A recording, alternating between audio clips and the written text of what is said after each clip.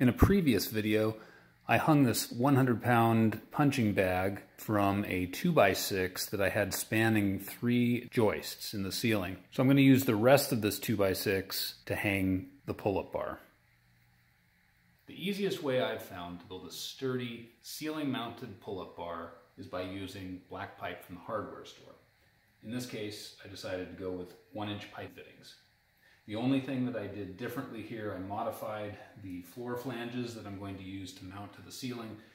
They were only big enough to take 5/16 bolts. I wanted to put in 3/8 bolts, so I went ahead and drilled these out bigger so that it would fit 3/8. So let's put it together.